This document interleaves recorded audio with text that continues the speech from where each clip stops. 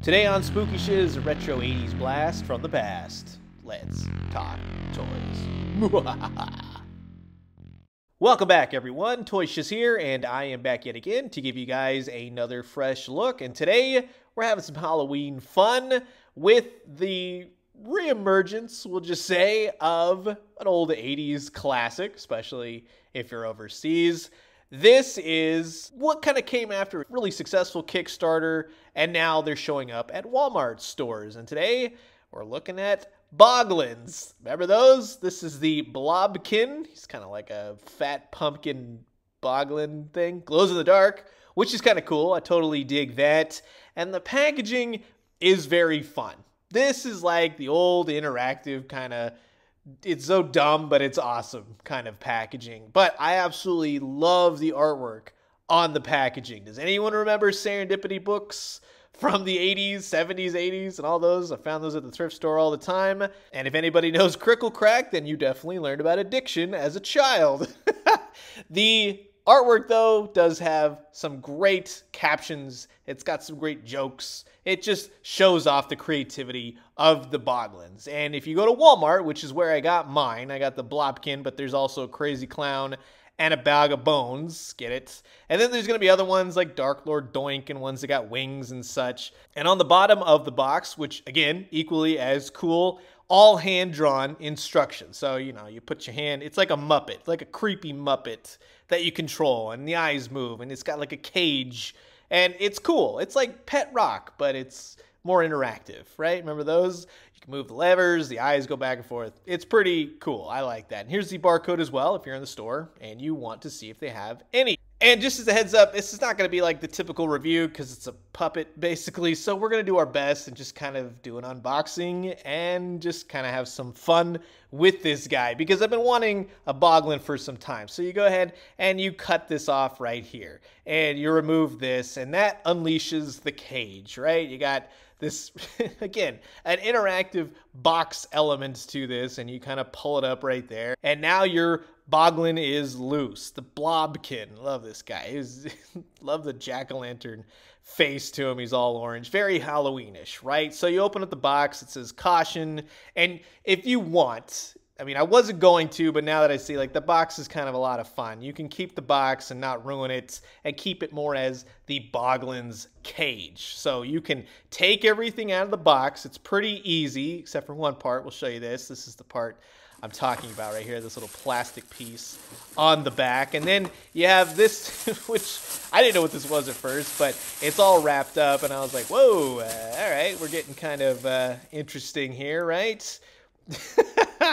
I didn't know the Boglin had a tail. So it has a tail, and it clips on, and I'll show you how to do all that. But it's not easy, I'll tell you that. It was kind of frustrating, to be honest with you. And it comes with a little map of the Boglin's home, and this right here shows you how to interconnect the tail to the puppet, which, go easy on it. That's all I'm going to say. Because once you're done, once you've finally figured it out, I mean, you get a cool, interesting hand puppet that is a monstrous creature that lives in a bog, and it's done well. I mean, it's a very old-fashioned kind of toy. It's very rubbery. There's not much to it. It's not going to have articulation and such where the arms are going to move up and down.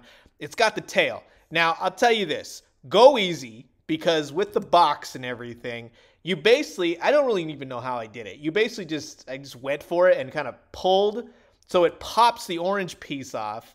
Then you take everything out, and then you pop the tail in and secure it with the plastic, clear plastic piece, and it works. So just go easy. You don't want to tear the rubber on it is what I'm trying to say. That's what was making me nervous. But you put your hand in, and I love the eye mechanics on this. That's really cool. The eyes are really well done.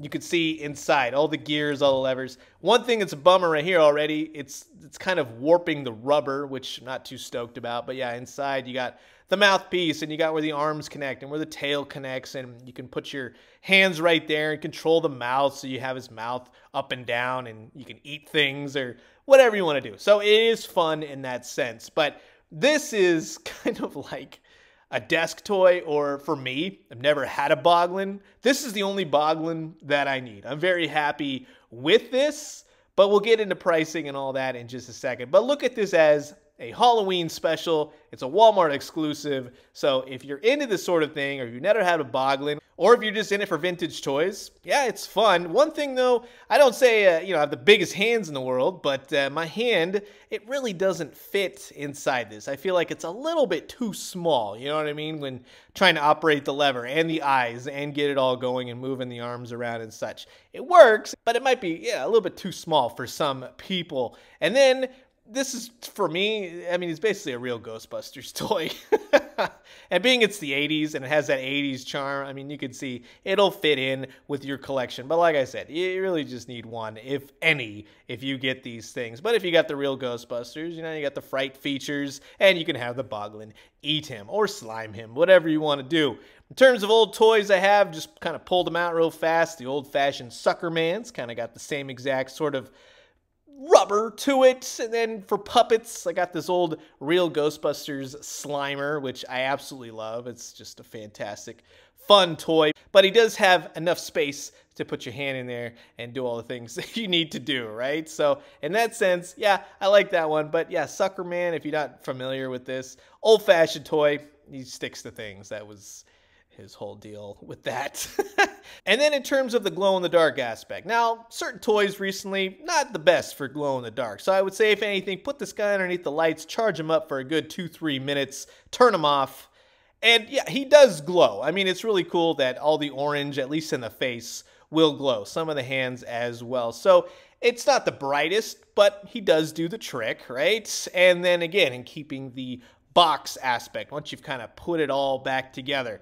Just an FYI, you can get the gate going again. That'll work. On the bottom, you can punch out the circle if you want. You punch out the circle in the other cardboard part right there, as you can see.